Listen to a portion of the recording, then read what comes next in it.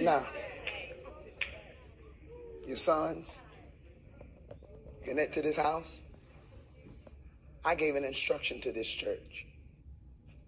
I told us to sow something. You sure did. At the beginning of the year for watch night. You're a wonderful member. You say you're a son. I'm committed. Didn't even try. That's the thing about it. Didn't even try. Didn't even attempt to open.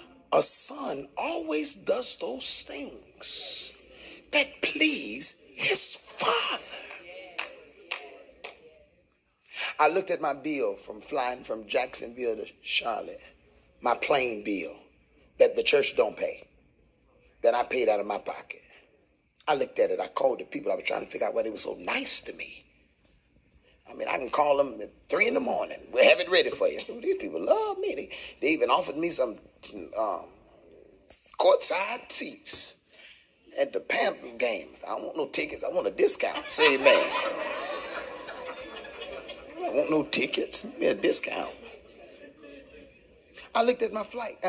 I'm not flying private to be cute and bougie and just say I fly private. The airlines got rid of the flight, but the message had to be preached.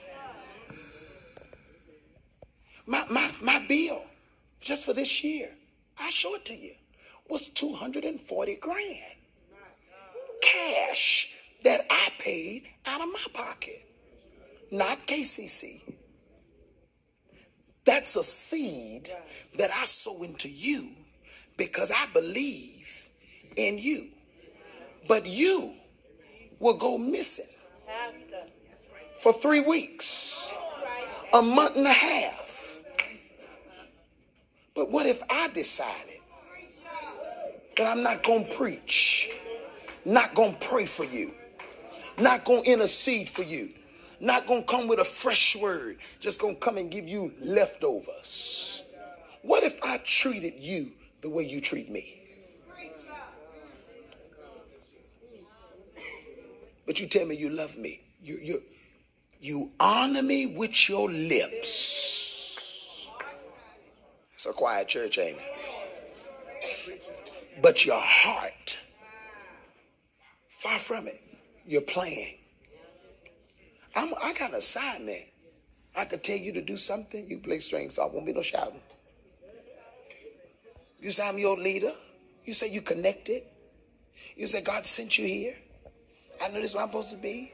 I love my pastor. I love my pastor. God, whatever you tell me to do, whatever you want me to do, I do it. Until I say sit down. Pastor, what you want me to do in this season? Sit down, just look at me.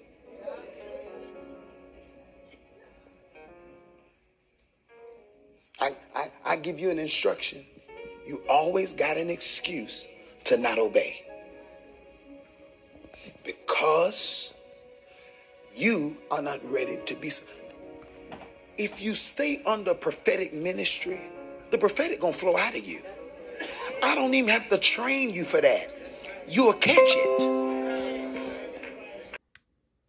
And train Elisha on how to be no prophet. You know how Elisha got it? By washing his hands. It's a quiet church now. Quiet church, ain't it? Now I hear somebody in the spirit offended. I don't care. I hear somebody in the spirit mad. You know what that is? Heart being pricked. You know what kind of dog hollers? Throw a rock in a room full of dogs. One of them going, you throw the rock. Ow! See, this word don't appeal. Look at Jesus. Do you know that Jesus submitted himself and was a son? He was obedient even unto the death of the cross.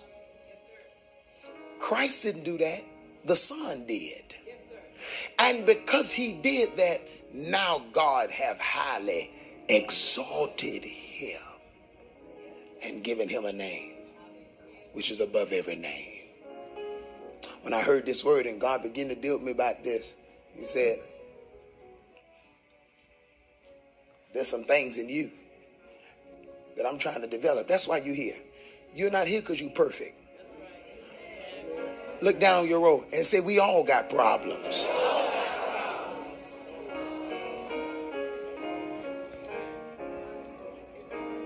I got an assignment to y'all this year. If you will submit yourself and humble yourself, by the time this year is over,